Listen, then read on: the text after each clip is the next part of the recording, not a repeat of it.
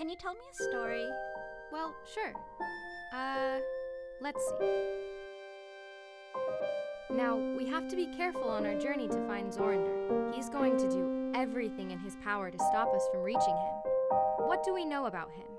Well, when he learned that the two strongest heroes were on their way to his lair, he got scared that his evil plans would be ruined. So, to protect himself, he created a monster to guard the forest. Like that will stop us.